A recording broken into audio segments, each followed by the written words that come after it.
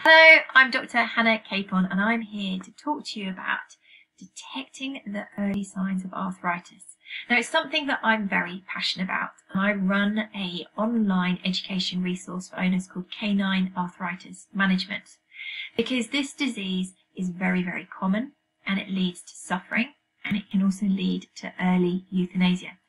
So it's really, really important that we all know more about it so that we can pick up on the early signs to give us more opportunity to positively influence it so that we can get your dog more years.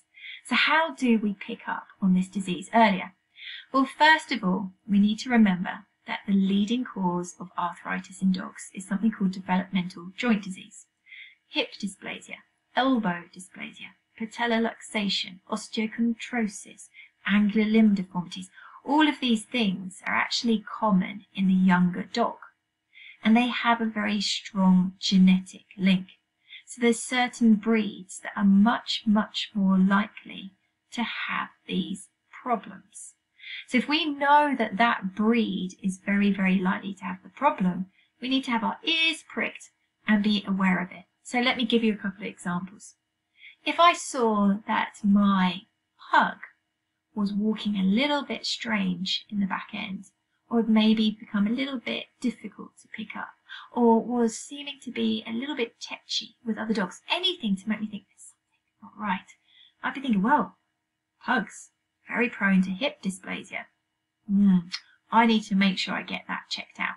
So looking at what your dog's breed is potentially predisposed to gives us the first step towards identifying this disease earlier. What is common is common. So that's the first step. Second step is looking at what they're telling us. And we have a tendency to believe that animals only show pain when they either yelp, cry, scream, or limp. And that's actually just not true. So how do animals demonstrate pain, chronic pain to us? You have to divide it into 4 categories. You can see behavior change. You can see changes in the posture, in the way that they stand. You can see changes in their physical appearance, such as changes in muscle, changes in coat, and you can see capability and gait changes. So let's just briefly touch on those. Behavior change. Your dog may have been super, super friendly with everyone and now becomes a little bit distant, becomes a little bit intolerant, starts not liking next door's dog, starts not liking other dogs when on a lead, starts getting a bit scared of loud noises. Change. Behavior change needs looking into. Posture. We all know if something's sore, you change the way you stand to try and minimize the discomfort.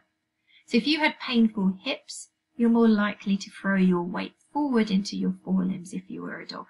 So if their posture changes, the way that they stand, the way that they sit, the way that they lay, if you think, never laid like that before, and they're doing it all the time now, or God, he's standing really odd and he's doing it all the time now, that needs to be checked out. Physical changes. If things are changing underneath because of postural change, the surface is going to change too. So you'll see changes in coat pattern, you'll see changes in the way they wear down their nails, you'll see changes in their pads. So those are sort of things that you need to look out for too.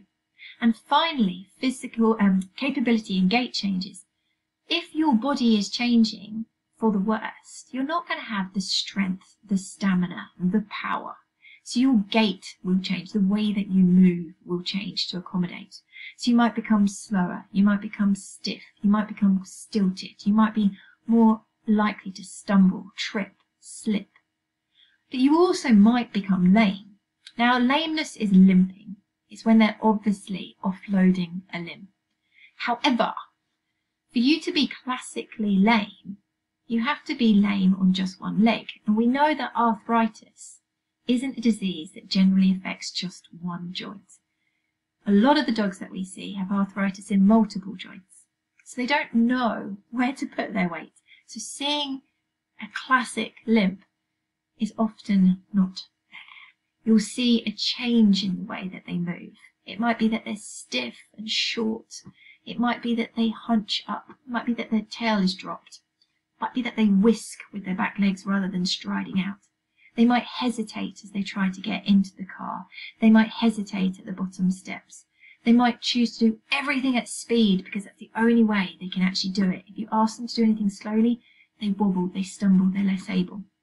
So looking for signs of pain is actually very, very subtle.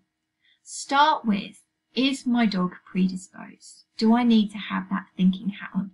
And then divide it into behaviour change, postural change, physical changes, capability and gait changes. All right, see you then.